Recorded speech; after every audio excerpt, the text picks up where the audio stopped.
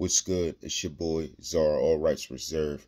Now, before we even go into what I said before, we're going to go into the parameters of man-to-man situations. So the interaction we should have amongst each other. Okay? Matthew chapter 7, verse 12. Therefore all things whatsoever ye would that men should do to you, do ye even so to them. For this is the law and the prophets. Romans chapter 12, verse 10. Be kindly affectionate one to another with brotherly love, in honor preferring one another. And preferring doesn't mean relationship wise. That's what they tried to argue. No, it does not. Preferring means in preference, that you're not against them.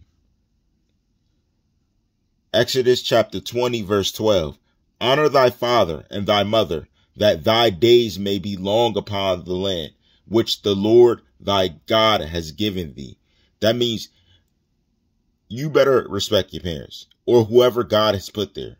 Because if you don't, it leads to destruction. That's why he said, the Lord thy, and it's in caps, the Lord thy God, in capitals, because he gives insight to them to lead.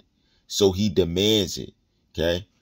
Philippians chapter 2, verse 3. Let nothing be done through strife or vainglory, but in lowliness of mind, let each esteem other better than themselves. You're not supposed to see yourself as better than anyone else. If you do, it's vainglory, and your blessings are not from him. 1 Peter chapter 2, verse 17. Honor all men, love the brotherhood, fear God, honor the king. Most people have issues with just the fear God part. They're like, I don't fear God. God's nothing to me. They're not scared of him. They don't even think about him. He's nothing to them. They feel like they can always get by on their own. You can't. Okay.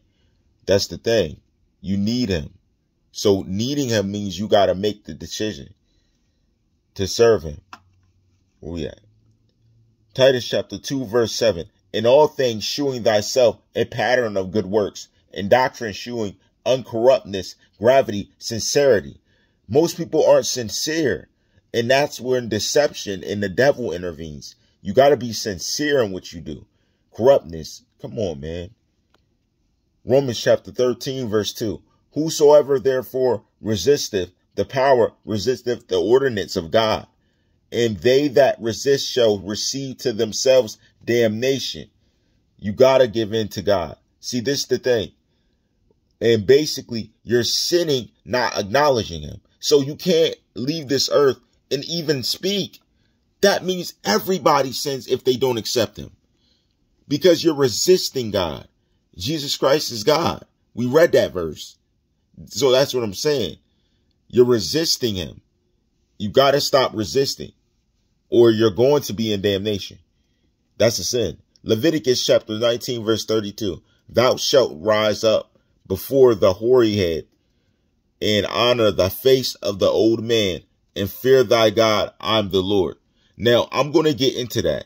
That's one major thing we're going to cover, because you got to understand what those means. But let me keep going. We're going to cover that. May not be this one, but trust me, I got you.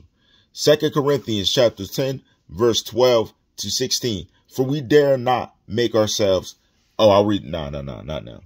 Hold on. All right, I'm back. Luke chapter 14, verse 10.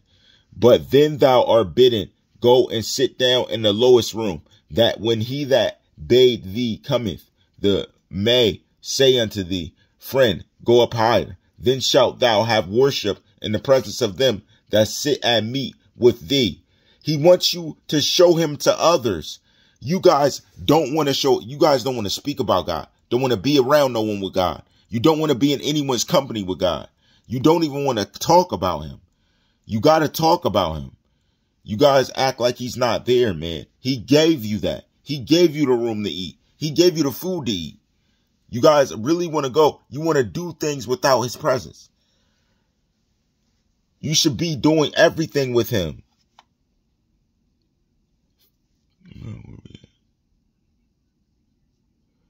Hebrews chapter 13, verse 7.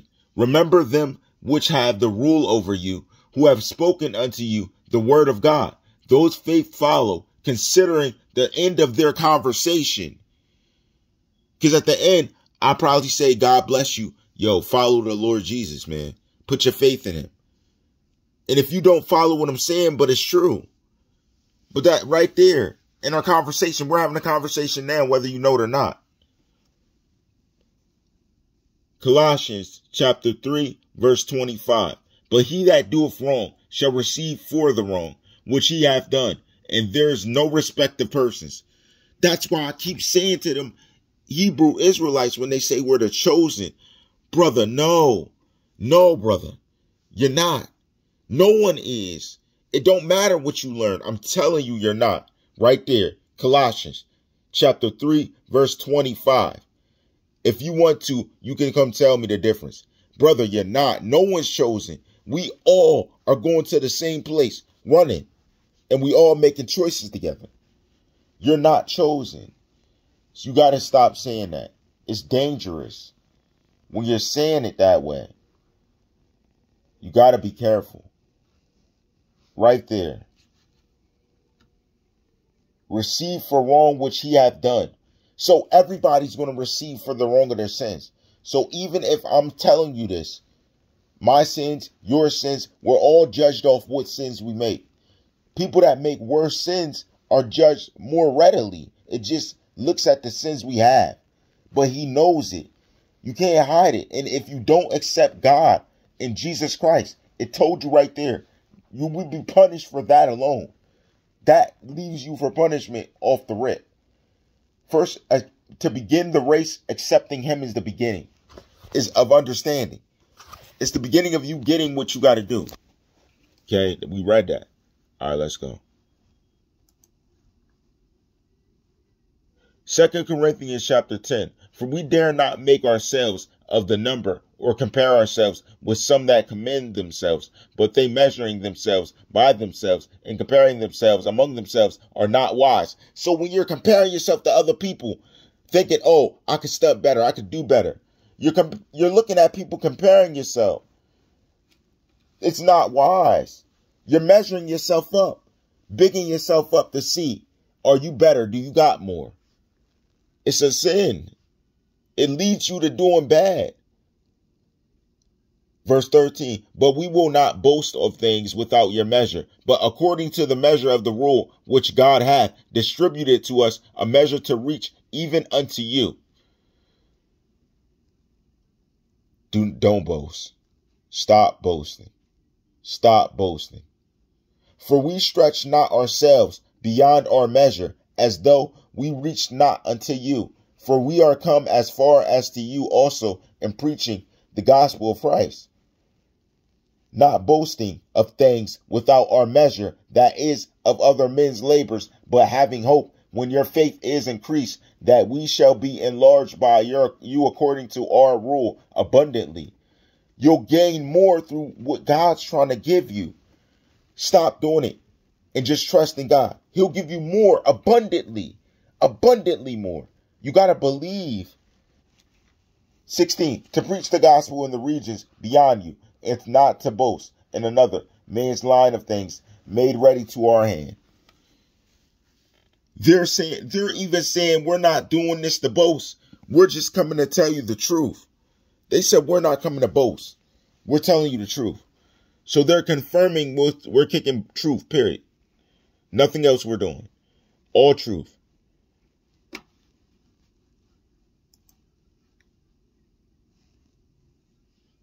Let love be without dissimulation. Stop. Don't fake love. Stop having fake love. Abhor that which is evil. Cleave to that which is good. And that's the beginning. Romans chapter 12, verse 9. 10. Be kindly affectionate to one to another with brotherly love, in honor preferring one another. Period. Not slothful in business, fervent in spirit, serving the Lord. That's what we're all supposed to do. That's our only mission of a human being. You ask, what am I here for? That's what you're here for. Acts chapter 10, verse 34. Then Peter opened his mouth and said of a truth, I perceive that God is no respecter of persons, but in every nation he that feareth him and worketh righteousness is accepted with him. Anyone who works towards righteousness is accepted by him. No respect the person at all. No lineage, no nothing. No, all that talk is a lie. Let's see. Thessalonians chapter 5, verse 12. And we beseech you, brethren, to know them which labor among you are over you in the Lord, and admonish you, and to esteem them very highly in love for their work's sake, and be at peace among yourselves. If you are a believer, and you know a believer, or they're not a believer, you're supposed to be at peace and preach the word to get them to confirm and conform, to understand, kick truth to them. That's all we're supposed to be doing, kicking truth to each other and everything. Only those works can get you into heaven. There's no other works but what you do for his kingdom. Nothing. Nothing. Romans chapter 2. Let's see. If that fits.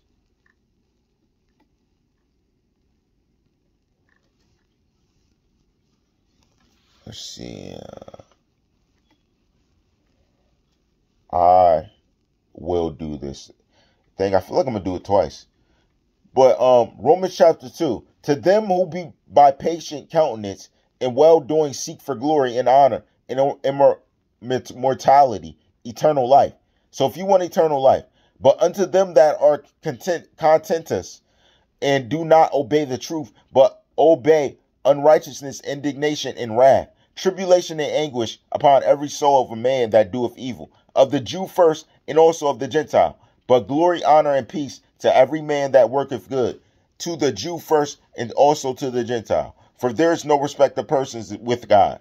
For as many as have sinned without law shall perish without law, and as many have sinned in law shall be judged in law.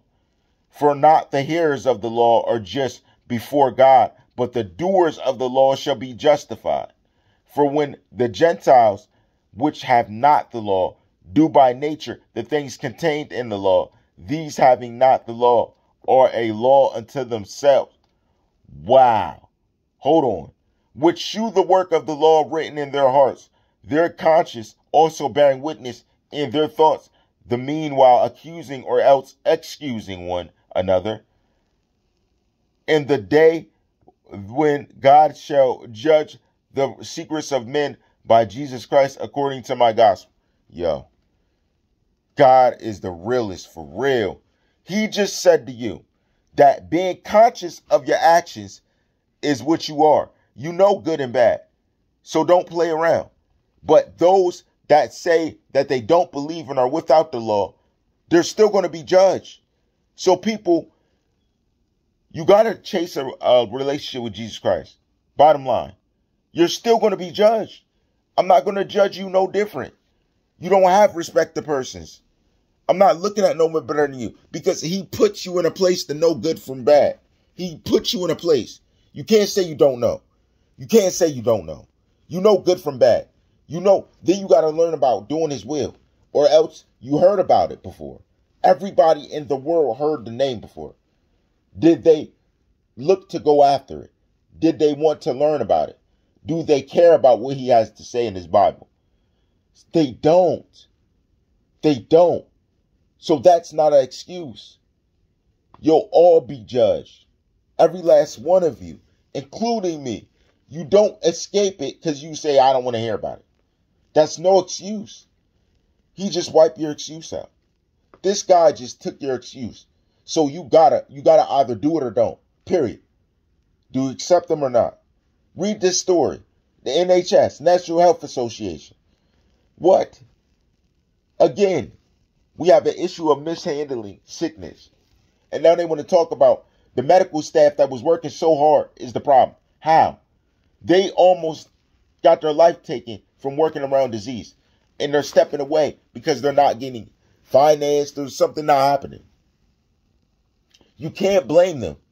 They put it all on the line for y'all. But now look at them. Okay, let's kick into the curb and get somebody else. It's wrong. It's wrong. You got to do what God says. Okay? Which is respect the people who work for the nation when we were sick. And don't do things like this. Period. Respect them. Now, all rights reserved.